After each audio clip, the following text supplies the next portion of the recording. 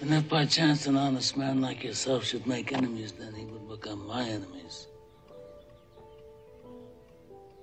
And then they would fear you. Marlon Brando in The Godfather.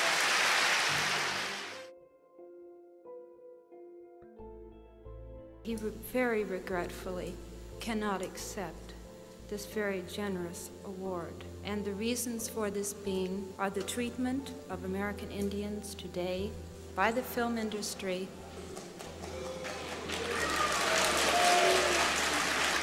Will you welcome, please, Mr. Marlon Brando.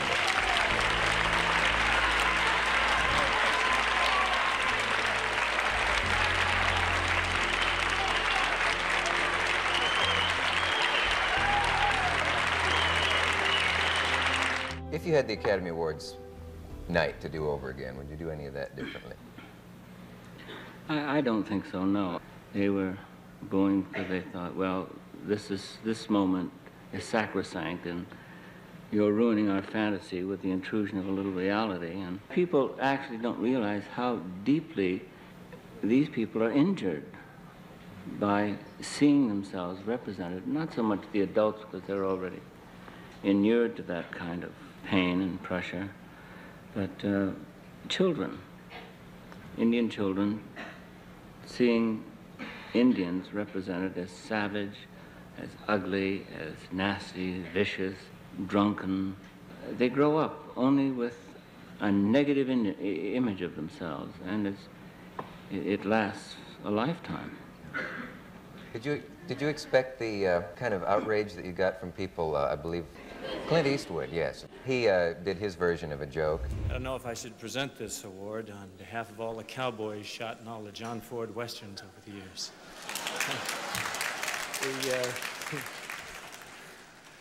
And then John Wayne looked like he was about ready to get a posse together. He looked so sore. Pow. Did that surprise you that they would be angered that you desecrated their cathedral? I wasn't surprised, no. I read a book called Indians of the Americas. After reading the book, realized that I knew nothing about the American Indian, and that everything that we are taught about the American Indian is wrong. And our school books are hopelessly lacking, perhaps criminally lacking, in revealing what our relationship was with the Indian.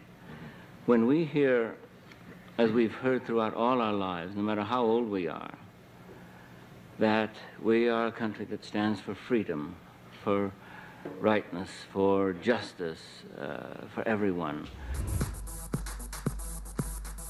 USA, USA, USA, we're the land of the free and the home of the brave. USA, USA, the stars and stripes are flying. Let's celebrate our freedom. It simply doesn't apply to those who are not white. It just simply doesn't apply. And we were the most rapacious, aggressive, destructive, torturing, monstrous people who swept from one coast to the other, murdering and causing mayhem among the Indians. There's one Indian in the...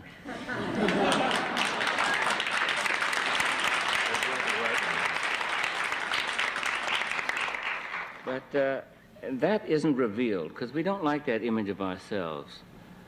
We don't like to see us. We like to see ourselves as perhaps John Wayne sees us. But when you think of it, John Wayne represented strength, he represented power, he represented what the people are looking today, because we have exactly the opposite from John Wayne right now in this country. And he represented real strength and an inner strength that you don't see very often. That seems ridiculous. He's still amazing to me, so. That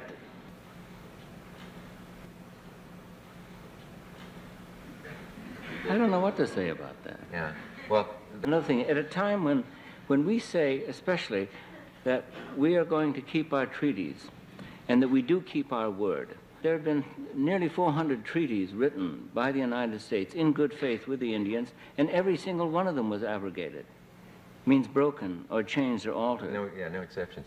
Somewhere, there's some person out there that tells us, just be quiet, be calm, everything will will right itself, and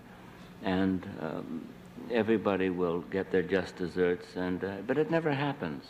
If they just sit back and wait for white America to do something on their behalf, to recognize their rights as a people, to recognize the sovereign rights of, well, say Indians, as a separate people, as a separate political, cultural entity within the confines of the United States, nothing's going to happen.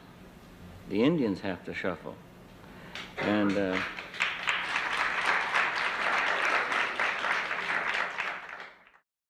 we love John Wayne. We love John Wayne.